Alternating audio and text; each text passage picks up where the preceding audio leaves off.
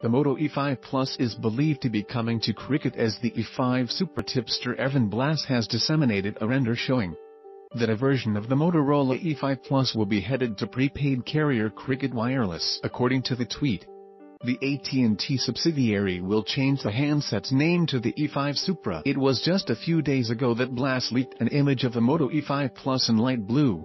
There are certainly some things to look forward to here, including the rear-mounted fingerprint scanner embossed with the iconic Motorola Batwings logo, and a massive 5000 mAh battery that keeps the phone running a long time between charges. The latest speculation calls for the device to carry a 5.8-inch display with a 720x1440 resolution HD+, which works out to an 18:9 aspect ratio. A quad-core CPU drives the unit, which will be equipped with 3 GB of RAM and 32/64 GB of native storage.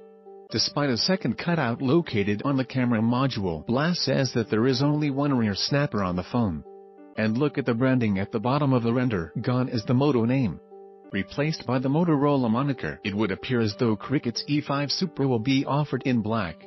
Pricing and availability will have to wait for the official announcement from Cricket. So far, the prepaid wireless operator hasn't chirped about this handset at all. Of course, that could be because Motorola has yet to make the E5 Plus official.